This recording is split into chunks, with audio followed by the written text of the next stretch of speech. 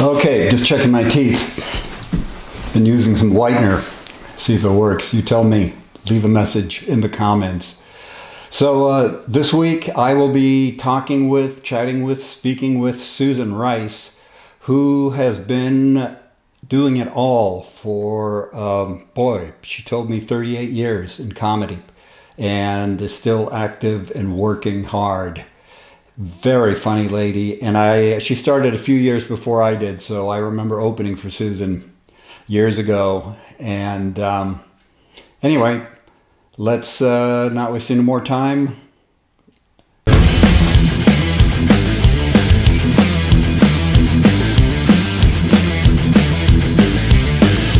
I do apologize. I should be standing up, and I will try not to leave you guys out of this. I have a bad knee.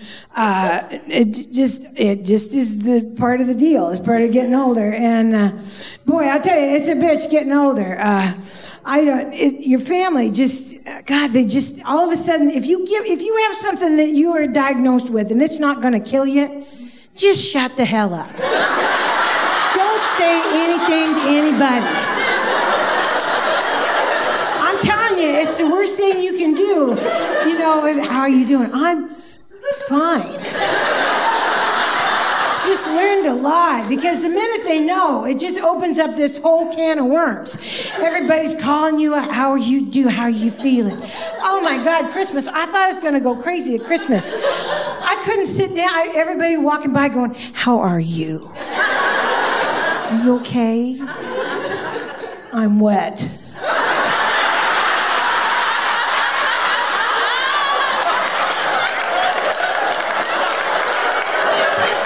We're earbudded up. Okay. Hey, I was watching your one of your most recent videos, and you're funnier than ever. And you were talking about your knee. How's your knee doing? It's not good, but it's we shot some great video in Canada. I got out of Canada just as the pandemic hit the States last March, a year ago, March. And I've been hobbling on it now for about 7 years, and it's going to get fixed, but the process is not just a replacement. It's a long process. So yeah, sorry. I'm in the midst of fixing it though. And I'm still going to work. Whoever will have me, they just have to make sure I can get on the stage. Yeah, that was hilarious. I'm going to play, if you don't mind, I'm going to put a couple of short clips from YouTube of yours. Sure. So Just the most recent ones, yeah. You just, they take you into those rooms. They go to the doctor's office, and they have this big. They're going to do all these tests on you, and they put you in that. I like the gown, though. I like the gown. Sometimes I just ask to wear it anyway. And they leave you in there. They all by yourself. Just go through the drawers. Yeah. Just take shit. It doesn't matter. You're gonna get billed for it anyway. It doesn't matter.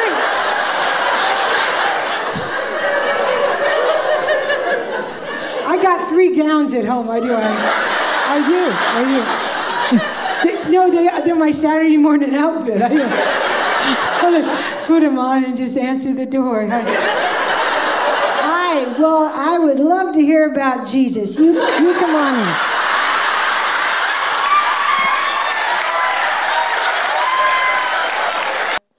And I'm much thinner now I'm much thinner than.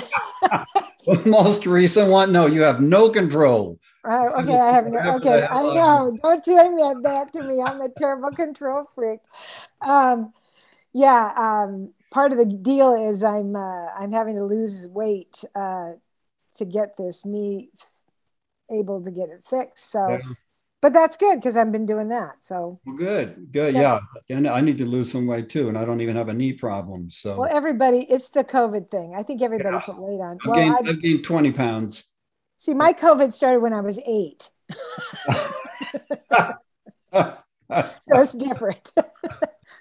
Mine's been intermittent throughout my life. I've had a yo-yo COVID.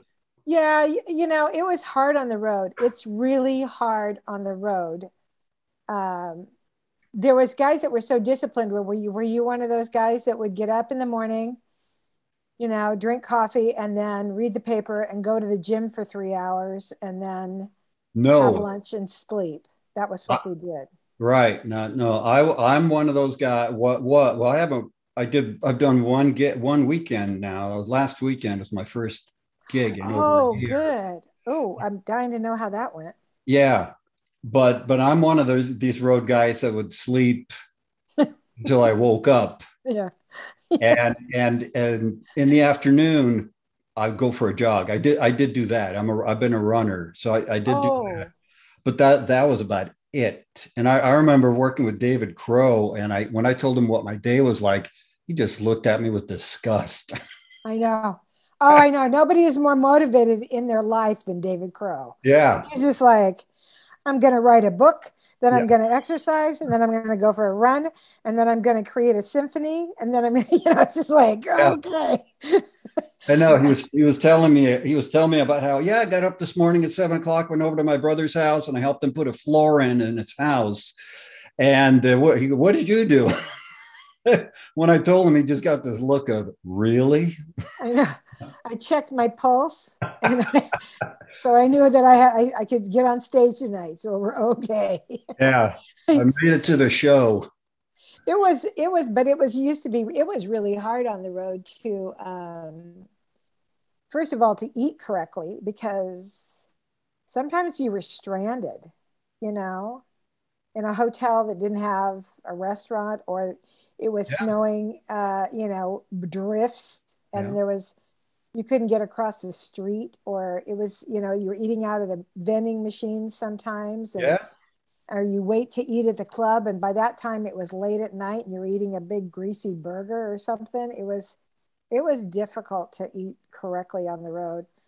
And I knew comics that would take their food on the road with them. I thought, I got to schlep enough. I'm not going to take groceries with me, but you always had your car. I didn't always have my car in the beginning. I'd fly in and ride with people a lot of places. Right. That makes it more difficult. I learned, I started the way you described it. That's how I started my meals on the road. But then I learned, I got married, I had kids, became domesticized and frugal. Grocery store and most of the motels and hotels had refrigerators, mini fridges. Right. So I started doing groceries, and I always had a car. You're right. Oh, the other thing I want to add before I forget is my sister is my biggest motivator in doing these things. That's great. These videos. And I'm really happy about that, because I talked about doing this for years. You've been doing it for years. I've been talking about doing it for years. Well, I get it. It's new technology. I mean, it's technology. I mean, everything has changed so drastically. I didn't start selling merch until about, I'm going to say, 4 years ago. Oh, wow. That was the first time I sold merch. Right. And everybody went, "You're not selling merch?" I go, no, I got nothing to sell. I mean, I did my job, and then I realized, wow, this is really stupid not selling this stuff, because you make an extra, so 100 or whatever. So some weeks you make as much selling merch as you do working the gig. More. Yeah. Or more. Yeah. Some weeks, some nights you don't sell anything, but some weeks you do really well. So yeah. Yeah. And I just have one thing, and I'm just like, people ask me if I have a CD, and I go, you don't want that. You don't want that. Let's not do that. Are you like me? Do you hate listening to yourself? Oh my God. It's just terrible. How long have you been doing this now? How long have you been at it? I'm going on 30 years. See, Art and I just passed our 38th in March this year. Yeah. And we were roommates. Art Krug and I were roommates. Oh, I'm sorry. When I started mentioning my sister, one of the... Oh, I'm sorry. Yes. Yeah. One of the things she gives me feedback on is that when we're talking, we mention these names and she doesn't know who they are. So what I'm doing now is I'm encouraging anybody, if we mention a name like David Crow, fantastic comic, talented. Best dry bar, one of the best dry bars out there. Yeah. So if you hear that, us mention names, Art Krug, great comic, Google these people, because this vlog, or if that's what you call it these days, is all about the funniest people you've never heard of. And I don't mean that as an insult. I just mean it's not. You're not Jerry Seinfeld. You're a working comic, and a funny working comic. And well, you're funny enough to have sustained a career. Yeah, made a living at it made a living at it, which is for you, yeah.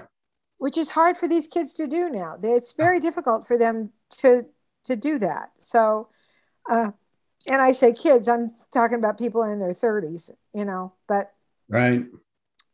It's yeah. And so Art and I were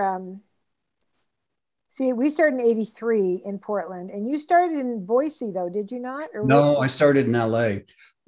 Oh, cool. Yeah, I actually started in '77 was my first time on stage.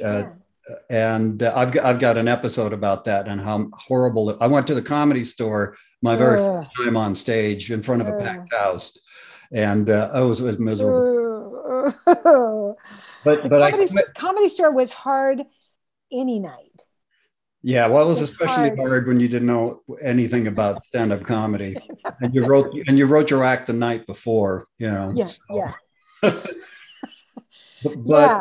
But I quit in '80 and I got back in '89. So I'm sorry. You go ahead. You started in '83 and you stayed with it. Well, yeah, I Art and I had done theater together in Portland prior to that, and we were roommates.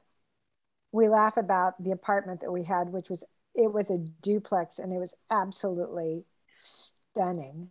So we do something you couldn't touch for less than $2,000 a month. Now we paid, I think the two of us, each of us paid $140 a month.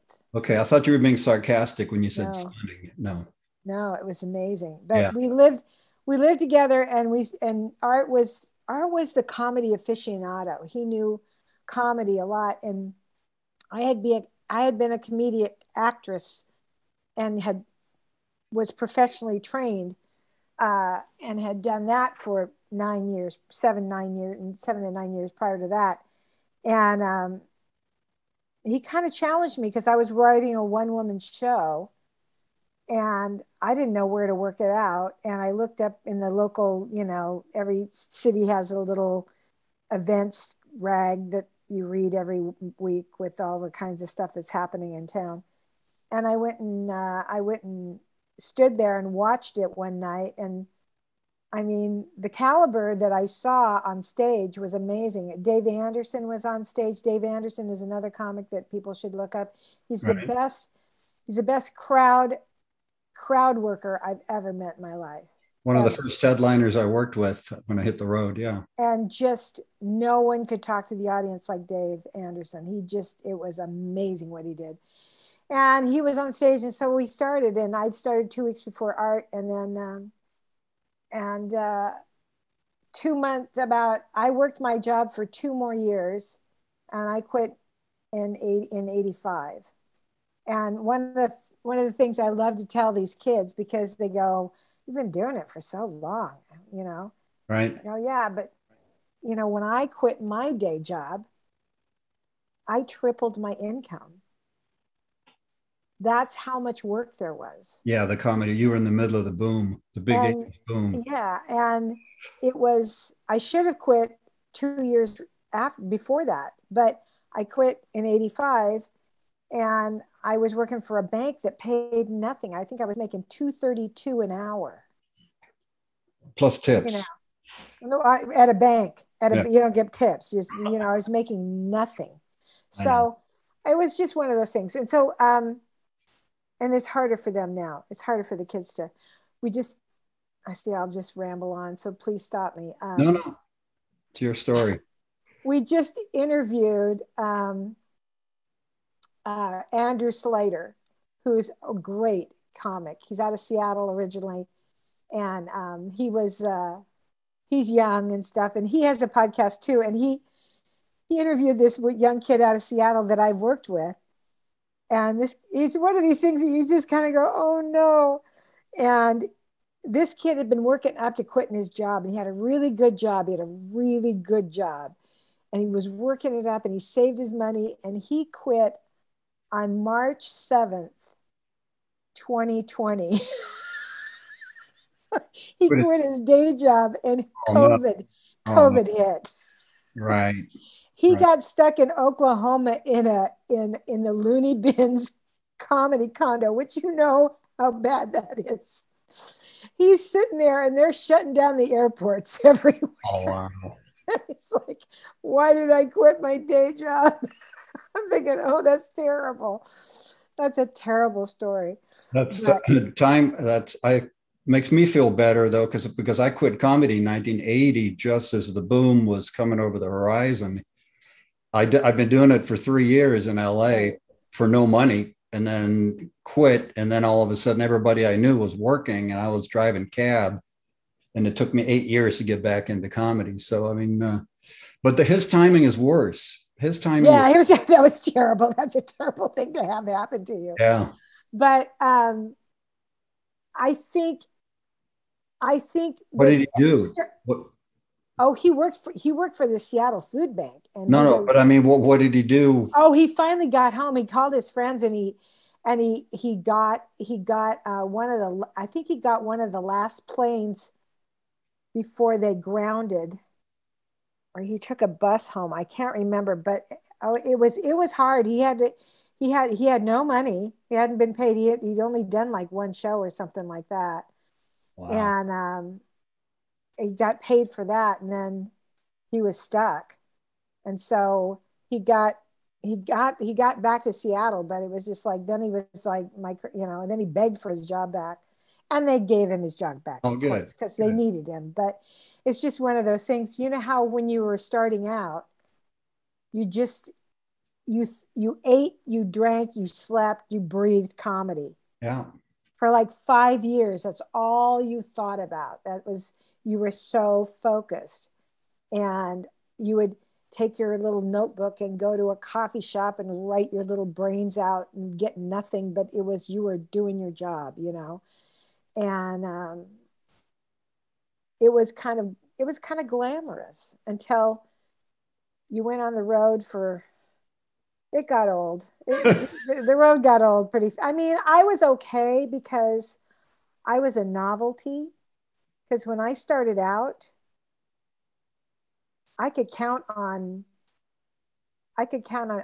about 10 women that were on the road at that time. And years ago, I found out, because Newsweek did an article in 84 or 86 about stand-up comedy in the country and how it was a huge boom.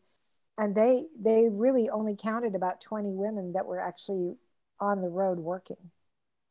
Yeah. And there was only like 200 women, and they were counting comedy actresses, not stand-ups. Mm. So it was like, I had a lot of work. Right. No, I remember that when I was starting out too. I mean, women were at a disadvantage because it was kind of a male culture, but on the other hand, there was also an advantage when they wanted a woman on the bill. There weren't that many women. Well, they could sell tickets with a woman on the bill. And they could sell tickets.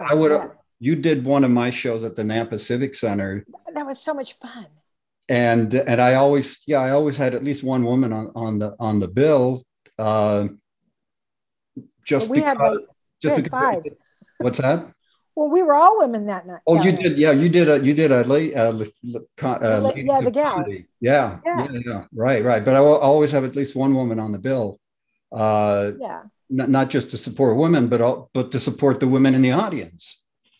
Well, it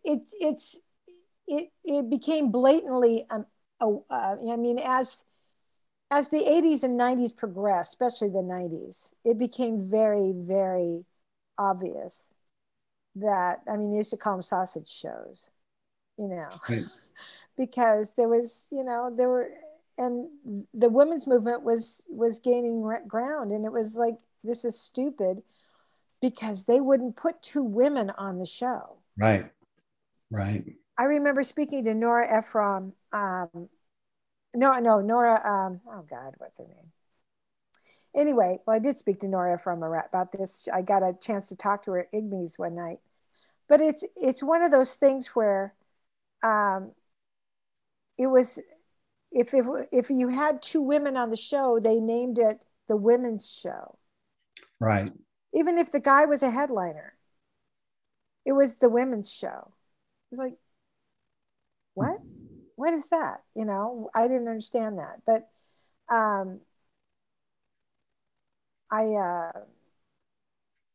there was so much demand between 82 and 80, I'm going to say 89. There was so much demand for female headliners that, and there weren't that many. There was, you know, Sheila Kay and Diane Ford and Paula Poundstone and Ellen. But there were few and far between. And so I got moved up fast, and that was scary. Margaret Cho talked about that. Margaret Cho got moved up too fast. She did her first Carson. She did her first Tonight Show, and she got booked for a huge arena in Hawaii. She had to do an hour and a half. No. She had 15 minutes. Right. And she took the gig. Right. And she tanked. Right. And it's one of those things. I mean, that's everybody experienced that. Wendy Liebman also had, you know, she got moved fast, and you know, you just kind of. But guys got moved up fast too. Yeah, and that's the thing about starting out in LA. You were at a disadvantage, believe it or not, because you didn't get as much. You got 5 minutes stage times. Max. You didn't get a chance to. Yeah, you didn't get to spread your wings a little bit and build your half hour. No, that's why I went on the road as soon as I possibly could. You know, even if it was, you know, 8-hour drives to one-nighters, because I'd get 30 minutes instead of 3 or 3 to 5. I know. It just, yeah. It was such a, we starting in a smaller market really built, I mean, when we started in 83 in March, by June, I had my first paid gig. That's amazing. That's unheard of. Yeah. Oh yeah. When I was started in 77, 78, 79, there was, I think there was maybe 2 or 3 comics actually working in a major club that I was hanging out, that were actually getting paid work. Yeah. In a major club. George Wallace used to come in. He was like, whoa, wow, this guy's a real comedian. And yeah. I mean, Kevin Nealon was there. And I mean, a bunch of people that you know now but they weren't getting paid. And you worked for bands back in those days. The ones that did get paid would open for bands. Right. Exactly. With the comedy clubs. Yeah. Yeah. And we went to Canada. That was, Jesus. That was an education. Going to Canada was an education, because it was the Wild West up there on the island, on Vancouver Island. And Stu Scott. Yeah, Stu Scott and his partner Danny. I mean, I got such an education because I'd been an actress. And I couldn't stand the theater anymore. And I didn't, and I was older. I was older than a lot of comics that were starting out. Even then, I was older. Because I was 31, going to be 32. When I first went on stage as a stand-up. And everybody else was in their 20s. I mean, John Johnston, another comic you should look up, Mr. Bagpipes. He wasn't old enough to be in the bars, but he was there because he could grow a mustache. And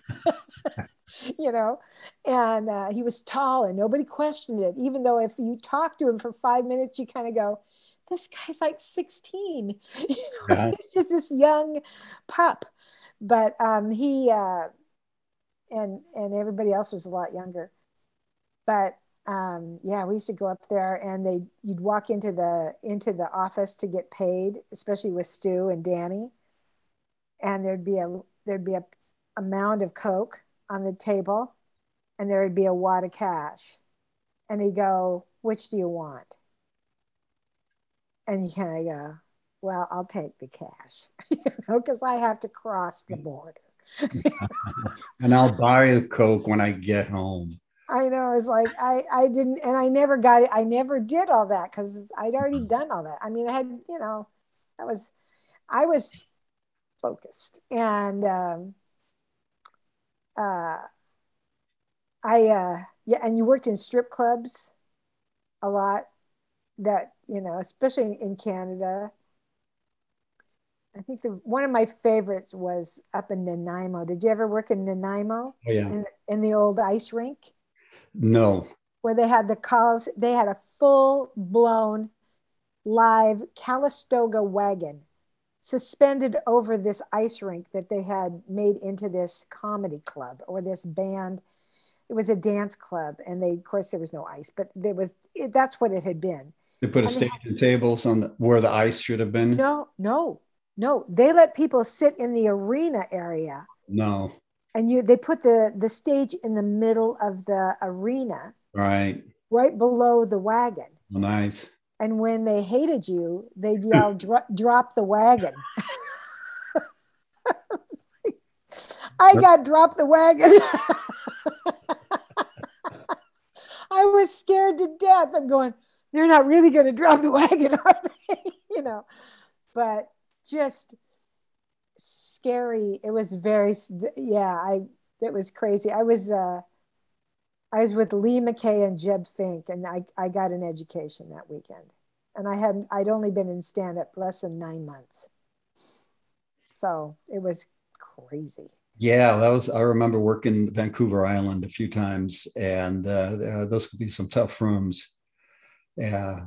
Some of the the clubs in Canada, though, I found to be the greatest, like the full-time clubs. The one-nighters were the I never got to those. Oh, you didn't? No. Oh, I did. Danny Robinson used to book a room up in was it Calgary or? Yeah, Calgary. He had a great room. That was a great room. I think that was what was the one I think it was a Yucks. Wasn't it a Yucks? Well, I know there was a Yuck. I never worked for Yucks, but I worked for Jokers in Calgary. That's it. That's the one I worked for. Yeah. But they also smoked their body weight in cigarettes, and drank those big Molsons, and nobody opened a window. So by the second show, in the wintertime, they had no smoke eaters. Do you remember working in rooms like that? That was just. I know. And now it seems so foreign. I remember when they first. God. California was one of the first states to outlaw smoking indoors in bars, and which really surprised the hell out of me. Used to working in 60 rooms. Well, yeah. Canada, I couldn't put makeup on. I would put makeup on, and by the middle of my set, the first show, my eyes had watered so bad it was completely off my face. Yeah. And by the second show, I couldn't see the second row. That's how smoky it was.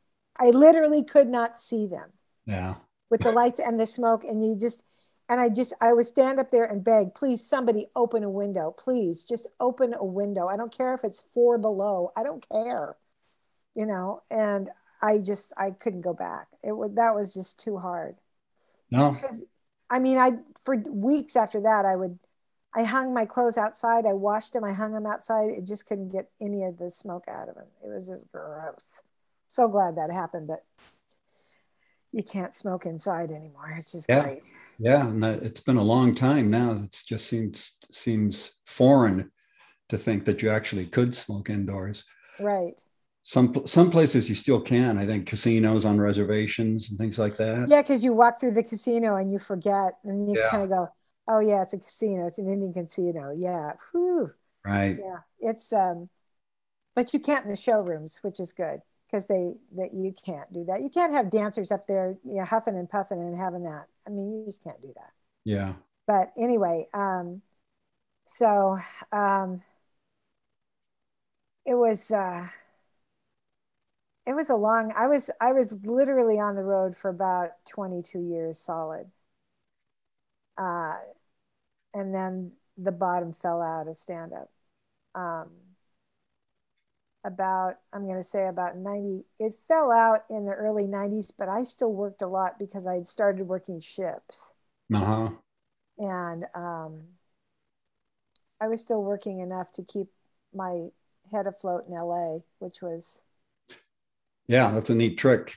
Yeah, well, it got to the point where it was ridiculous because I was gone so much and there wasn't an agent in town that was going to carry me because I was never home. Right. That's the whole irony of going to LA as a stand-up comic. You got to go on the road to make a living, and you're not there when they need you for auditions, and so you have to get a day job so you can do auditions. And well, and by that time too, I mean, in the 80s when you were down in LA, because I moved in 86 to LA. And we both knew comics that were getting huge holding deals. right, They give them $100,000 to stay home right, back because in we're going to build something around you. You yeah, know, I think I met Ellen just before she hit really big. Um, that's a great story. I hadn't been in LA probably more than I lived at Long Beach, out in Long Beach, which was a big mistake because I moved to Long Beach first. And I should have moved to the city because once you're at the beach, you just kind of go, oh, this is really nice. I don't want to go into town at all. I just like it out here, you know? So that was a wash. But when I moved into town, I hadn't been in town in Hollywood for more than 3 weeks. And Dave Anderson and Jeff Stilson, another great comic from Seattle, I was going to pick him up at the airport. Never been to the airport, never driven from my house to the airport, you know. And so I got there and I had a little Volkswagen, and here comes Dave and Jeff with all their golf clubs. God, you guys used to schlep the golf clubs, golf clubs in their bags. And and they've got this really nice woman, and I look at her and I go, why do I know her? And then I realize, oh my God, that's Ellen DeGeneres. And she's carrying a big box. She'd been in Seattle at the Underground with Jeff. She's got a big box with her and her luggage. And I've got a 74 Super Beetle. I mean, there's no place to put anything. So I told the boys, you're sitting on the golf clubs because I have no place to put them. And I get, you know, we all pack in the car and stuff. And I got so lost. And I had Ellen going, this is not the way we go. I go, I don't know where I'm going. But I mean, you were put in situations then and you met people that were just going to explode. You know, that Volkswagen saw a lot of famous people. Let me just tell you that. I picked up a lot of famous people at the airport because I picked up my friend. Seinfeld. I picked up Seinfeld. Oh, did you? No, yeah, I meant, you know, having comedians having coffee in cars. You did it. Oh, I know. Yeah, that's a great. But I worked with Jerry Seinfeld early on in my career again, like the summer of 84 or 85. I think it was 85. And he got hired just before I mean, we knew who he was because he'd been on Letterman so much. And he'd done Carson. But if you didn't stay up late, you didn't know who he was, you know, and if you weren't a comedy aficionado. But he was just getting ready to break. And there was a place called, did you ever work for Laura Crocker and Ron Reed in Seattle? Yep. Okay, so yes, you did. Of course you did. Well, they had that gig out on Commencement Bay in Tacoma called Shenanigans. It was a beautiful it was a beautiful restaurant. And there was a restaurant, and then upstairs with this beautiful view of Puget Sound was the bar. And it sat maybe, I think they crammed in almost 200 people up there. And she just pumped the hell out of this show. But she put 9 comics on in front of Jerry Seinfeld. Nice. But I was the only one with a working car. So she called me that afternoon and said, hey, can you pick up Jerry at the Olympian Hotel in Seattle and drive him to the gig? And I said, yes. What does he look like? I don't know him. And she said, oh. So I I parked the car in Seattle and I went into the Olympian lobby and he was standing there and I didn't really know him. And I said, are you Jerry Seinfeld? And he said, yes, I am. I said, well, I think I'm your ride. And as we're walking out the door, he goes, you probably have a Volkswagen, don't you? And I was like, yes. But luckily he loves Volkswagen, so it worked out. I said, we only have about 45 minutes to drive, so it's not a long drive. Do you want to hear this story? This is a really kind of a good road story. Did you want to okay, all right. Because I will just keep talking. I have nobody to talk to, so. You got me today. Okay, good. So I have a day job at this point.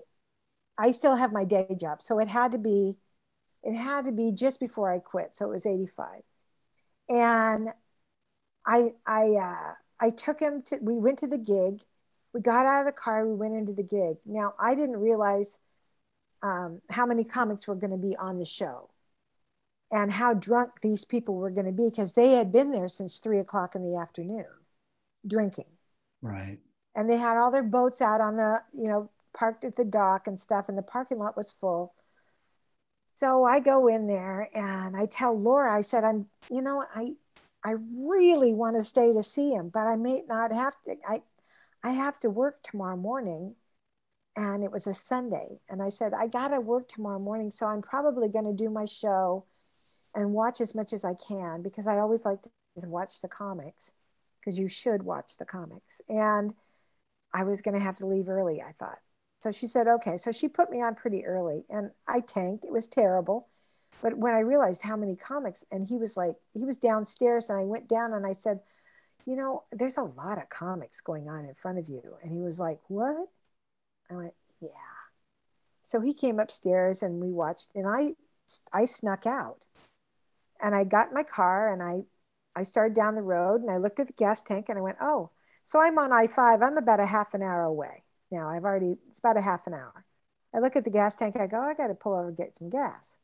Reach down for my purse. There's Jerry Seinfeld's man purse on the floor of my car, because he thought I was going to be his ride back to Seattle. Oh. And now I'm going, oh shit. So I had to get gas. I got gas. I pulled out. I drove 80 miles an hour in downtown Tacoma to get out to Commencement Bay. And the show was over. And all the cars are coming this way. And I'm watching, and I'm thinking, who's he going to be with? He's going to be with Laura, and I don't know what they're driving. So I'm looking in cars like this, and all of a sudden I'm driving really slow and everybody's passing me really fast. And all of a sudden I see Jerry Seinfeld pressed against the glass of this sedan in the back window going, no, like this.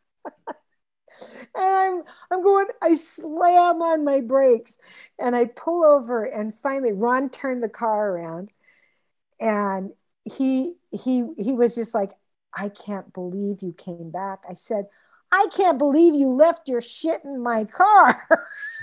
And he goes, I said, who doesn't take it had everything. It had his passport. It had his airline ticket. It had money in it. It had everything. I went through it. And so anyway, so as I'm getting back in my car, he goes, listen, he says, I'm in LA. If you ever get to LA and you need anything, you get a hold of me and I'll, whatever I can do for you. And I said, oh, I'm going to take you up on that. So anyway, and I could tell the whole story about skipping forward about 5 years and running into him. Anyway, it was. Well, yeah, oh, so you never took him up on it? No, but I told him to stop stepping on my dress. Oh. He kept bumping me off. I had one of my first I had a television show coming up, and I needed stage time. And every time I had arranged time at the store or at the Improv or at Igby's or at the Ice House, Seinfeld bumped me. He'd come in and bump me, and I was the only woman. I mean, it was like Jan felt really bad, and I said, "Well, there's 3 other guys you could bump. What's the deal?" And I told him, "Listen, I got a set I got to do, and I have to work it, Right.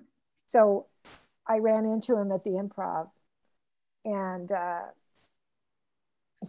I actually stepped on Leno's foot. He turned around, and there was Jerry, and I said, I need to talk to you. And he looked at me, and he goes, "I know you." I said, "Yeah, you do know me, and I saved your little ass one night." And I want you to get off my dress. Every time I need a set, you bump me. He goes, "I didn't know I was bumping you." I said, "Well, knock it off. Why don't you ask? If you're coming into a club, just showing up, why don't you ask who you're bumping and if they need the time?" And he said, "I'm so sorry." I said, "Well, that's just common courtesy, And he goes, "I will promise I will not bump you again." And I said, "I will make sure you don't." Anyway, so yeah, it was very funny. Well, if by some miracle my career ever gets to the point where I start bumping people, I'll remember that. Well, it was commonplace, but it just seemed to be me every time. Oh yeah, no. I remember that. I mean, in LA, I was a regular at the LA Cabaret in the '90s, late '80s when I came back in, and I would get Howie Mandel used to bump me. Yeah. But it would only bump me one spot, so I had to follow him, which is and I'm a beginner, and I've got to follow this guy that gets a standing ovation just for showing up. So I know. Which was a real learning experience, because the first time I let it affect me, it was like, oh my God, I'm following Howie Mandel. I know. But it's hard. It's hard to do that. Yeah. And the next time I was like, okay, I'm just going to block it on my mind. I'm going to pretend he wasn't even there. And everything went fine. I got, the first time I worked, I